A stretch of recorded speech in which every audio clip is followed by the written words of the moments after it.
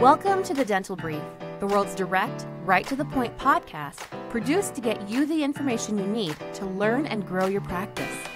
To learn more about our guests and find links to information discussed on our show, visit our website, dentalbrief.com. On to today's episode. Hello, everyone. Welcome to another episode of the Dental Brief's fastest dental podcast on the internet. We're excited to have a couple of experts on the show in the field of all things business, accounting, consulting. I have with us Adam Reisch and Ryan Hauber from Honkamp Krueger Co. Say hello. Good morning, everyone. This is Ryan Hauber here. Ryan, I'm sorry, I think I hammered both of your names. Adam, how did I do in yours? Pretty bad? Adam Reisch, close enough, Patrick, but good morning, everyone. Yeah, good morning to you. Appreciate you both. Having two of you here is terrific. Tell us a little bit about your agency, your firm, and what you do. Sure. Yeah, I can take that one. Again, Ryan Hauber here. From a firm perspective, Honkamp Krueger, we are a top 100 CPA business consulting firm here in the U.S. We've been in business for 74 years. We've got clients in all 50 states. That includes dental clients nationwide and 40 plus different service offerings. So a little bit about the firm on a high level. How did you both start working in dentistry, and how did your firm get into healthcare and dentistry? Sure. Yeah, I'll start off, Adam, and then you can go next if that's all right. But my background, real quickly, I started off public accounting with a top 5 firm here worldwide on the external audit tax consulting side of things, and then I did after a couple of promotions, took a role with a Fortune 500 organization up in northern Wisconsin to get some industry experience. Did that for about 5 years, and then came back home to public accounting. My wife has been a dental hygienist for 20 years, so always have had a passion in the dental field, in the industry, and have been heavily involved with our nationwide dental industry niche practice here at HK or Honkamp Krueger for the last 10, 11 years. Yeah. So I do know that, and I know that it's one of your areas of expertise, but working specifically in healthcare and dental is so important. I think dentists working with firms that have that experience, I think, is critical, because not all businesses are the same, right? I mean, not every industry is the same. Would you agree with that, Adam? Yeah. So kind of my story and how I got into dental is, business consulting, advisory is very much relationship driven. So our firm has always been connected to the dental community, and as we got a little further along, needing that expertise, me personally, I started in our accounting department, did some time in our audit department, led our cost segregation division, and we got to work with a number of dentists that way. And a number of years ago, my brother was in dental school, getting ready to graduate in a year or so, and said, "Hey, you're going to help me figure all this stuff out, right? Like how to buy a practice and how to bill and all those other things." So really kind of opened my eyes even wider to needing that industry expertise. And so we jumped headfirst into that, and I haven't looked back, been loving it ever since. So I totally agree. Having somebody who knows the industry is huge. Yeah. So, having 10 years experience in the industry, it can be a lot of fun, but there's a lot of challenges that practices face. And, let's just jump right into that. What are some of the problems, the headaches, the nightmares? What kind of calls are you guys getting nowadays that dentists need help with? Yeah, so I mean, obviously the big one that we kind of hoped would be behind us, but it doesn't seem like it's going anywhere anytime soon is COVID. How do you deal with that from a clinical perspective? What is that doing to the numbers? How does that affecting case acceptance? How is that affecting the flow of people coming in? And then you've got the financial side of that is the number of government programs that are out there that may have been enacted over a year ago, but they're still available, and people are missing out on free dollars and ways to help keep their practice afloat and maybe make up some of that margin from not being able to see patients as quickly and efficiently as possible. So we're still getting calls all the time on that, maybe even more so reaching out to folks saying, hey, This employee retention credit is still available in 2021. Did you get that for 2020? Are you taking advantage of it? Let's look at those sorts of things. Obviously, the PPP round 2 forgiveness, folks starting to have used up those dollars. Let's make sure that we get that forgiven and get that off the books. And along kind of the same lines as COVID, it's led into a lot of transition, whether it's dentists that got spooked by it and don't want to be back in the workplace and having to deal with it, to other people who are maybe more aggressive and saying this is a buying opportunity to maybe pull together a couple of practices and get some synergies there. So we are seeing a huge amount of volume in the transition space, and just either, like I said, helping to unload a practice or helping maybe to acquire. So that's been a big uptick, and I do put a lot of that on COVID. And along with that, you had the administration change in Washington, D.C. Once that happens, there's always different tax philosophies that come into play. So we're certainly keeping an eye towards Washington. You're hearing, a $1 trillion bill here, a $3.5 trillion bill there. At some point, they're going to have to pay for that, and businesses that are making money, that are having a lot of cash available, such as the dental industry, are going to get dinged with that. There's no debating that they're going to look to some of those folks, our doctors, to try and help carry that burden. So keeping an eye towards and an ear towards Washington and what's coming out, and how do we plan for that? How do we structure things? How can we mitigate?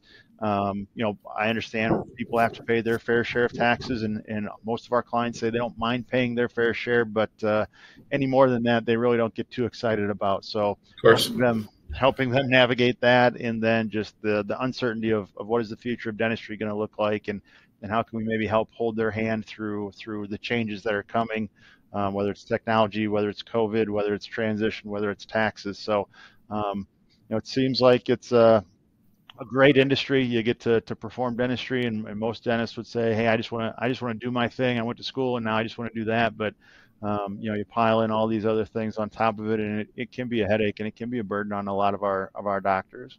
Yeah. You covered a couple of things there. I mean, these all seem very easy to solve by a couple of quick Google searches, right? Obviously being sarcastic, and let me say, I want to back up just one second. One thing that, all those things that you said are important, but one thing that I'm not hearing anybody talk about is the employee retention credit. I'm on the internet in forums and Facebook groups, and my ears to the ground, and I'm paying attention to what dentists are saying and what they're talking about. I mean, it's part of what I do on a daily basis.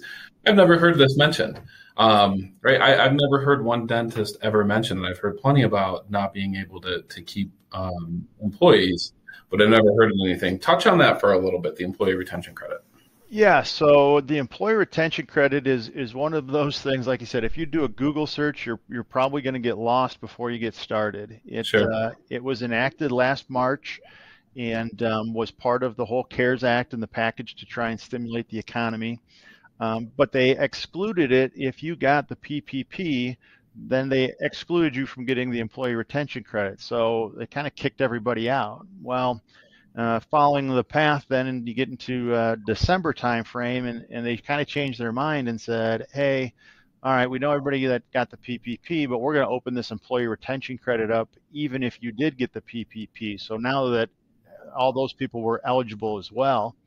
And a lot of people didn't track that and didn't understand that then came into be. So what it is, and then I guess the other complication is they changed the rules from 2020 to 2021. So where we found all of our dentists qualifying for at least a portion of 2020 is that a mandatory shutdown was one of the hurdles that qualified you for these credits. So that was number one. Like I said, just about every dentist we've ever talked to had some sort of a mandatory shutdown. You weren't doing cleanings. You had to, flip the schedule. You could do the emergencies and those sorts of things. Sure.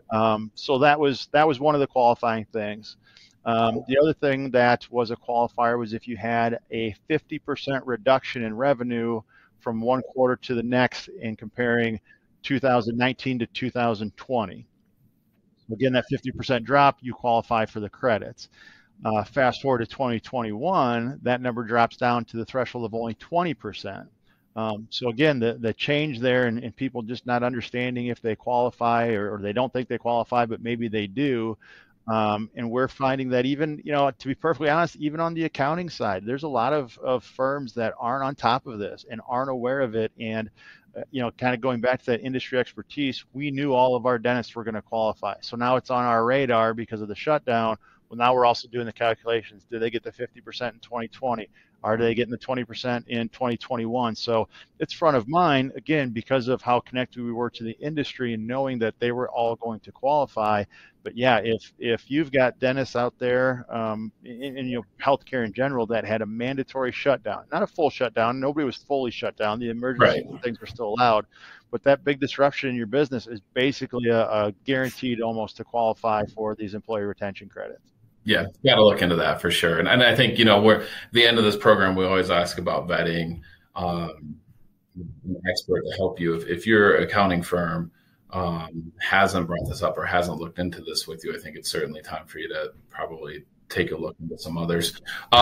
Let's jump into some actionable steps. Out of all these things that we've talked about today, what are 3-4 actionable steps that a dentist, a practice owner can take today to make a significant impact in their business for the better? Brian, I'll let you jump on the beginning of that. Yeah, I would say,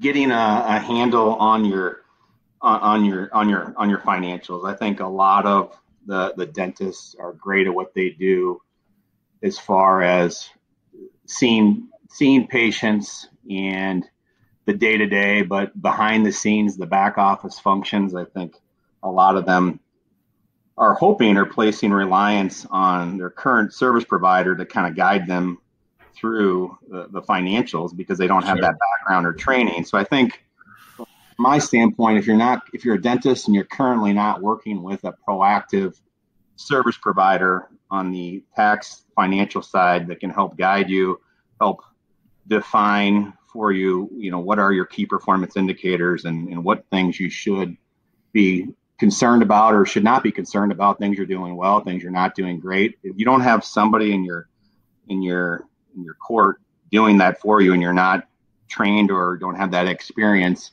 you need to do that very, very soon, especially in this current economic climate we're in. So what are a few 2, 3, 4 KPIs that a dentist should know and should understand? And if they don't, that means they don't have a handle. So in other words, what I'm trying to do is say, hey, what's the definition of have a handle on your finances? What are some things, what are questions that you ask a dentist? And if they're not able to answer them, that means, yep, you definitely don't have a handle on that.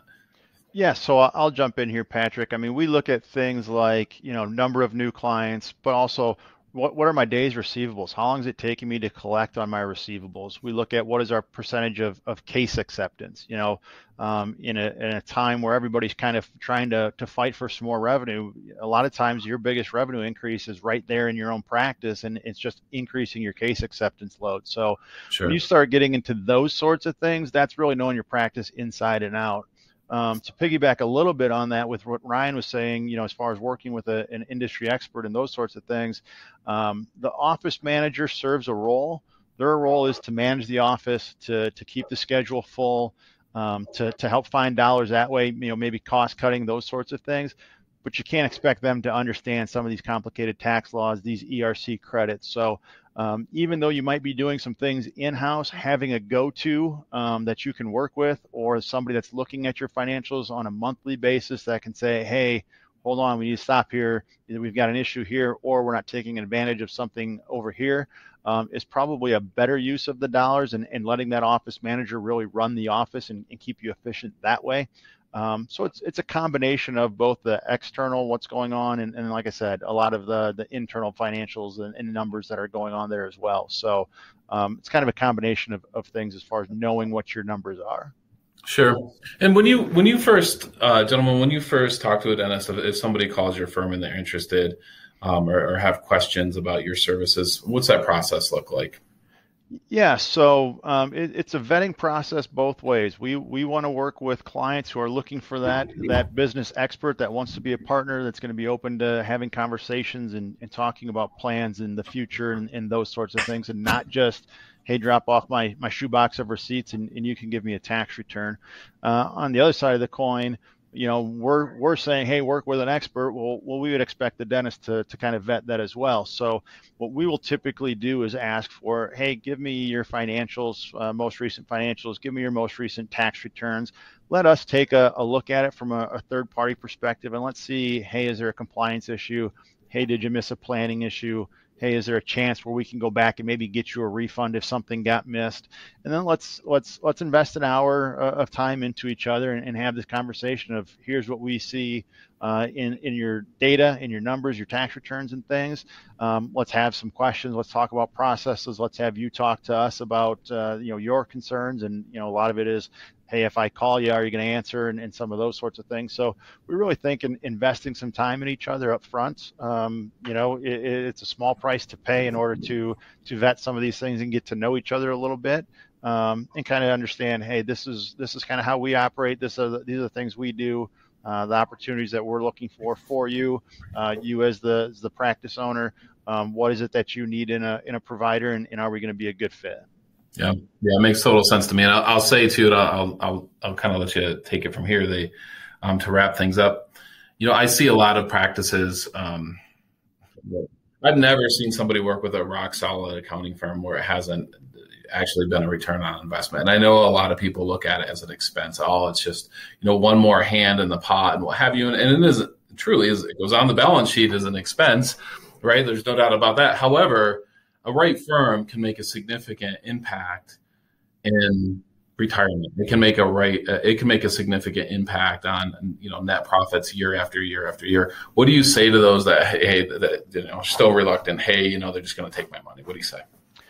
Yeah, that kind of goes back to the vetting process we talked about in being a good fit. In the way that we look at things is different than just putting the numbers on the form. We're looking at tax planning ideas. We're looking at financial planning ideas. We're looking at retirement planning ideas. We're looking at getting you as much PPP money, getting you as much ERC credit. So I really like it when I've got a call with the dentist and we can find enough savings in their situation that we pay for ourselves. Sure. That's an easy conversation. But at the same time, even if that's not always the case, it's the discussion of, listen, you don't want to have to deal with the IRS. You don't want to miss out on planning opportunities and ideas. Yeah, it's an expense, and I understand that, but you're going to get what you pay for in the long run. And as you said, Patrick, if you've got somebody that knows what they're doing, they're pretty much going to pay for themselves multiple times over, is my opinion. Yeah, appreciate it. Hey, gentlemen, last question for you. If our listeners want to reach out to you, what's the best way to do so? Yeah, Ryan here again. The best way to reach out to us probably is via email. If you're going direct to Adam or I, and my email address, I think will be provided probably is in the contact information here of the podcast. But if not, it's Hauber, Hauber at honkamp.com. Otherwise, they also can check out. We've got a couple different websites. We've got our just overall Honkamp website, which is www.honkamp.com. And inside that website, you can just search on dental. We've got a whole page dedicated to our dental industry niche, along with a wide variety of information out there. And then in addition, we do have a dental transitions website. That is www.hkdentaltransitions.com for those dentists that are maybe looking to buy or sell a dental practice as well too. So a couple different websites. And Adam, you want to maybe share your contact info as well? Yeah, definitely. I would agree with Ryan. Email usually works best. When you send us an email, we'll send you a response back that says, hey, here's maybe those 3 or 4 things that I had talked about, tax returns, financials, et cetera, so that we can do the review and then be ready for that hour of time that we would spend together. So my email address is AREISCH@honkamp.com. Gentlemen, thank you so much for coming on. I encourage our audience to reach out to you. Adam, Brian, it's been a pleasure. Thank you. Thank you. Patrick. Thank you for joining us on today's episode.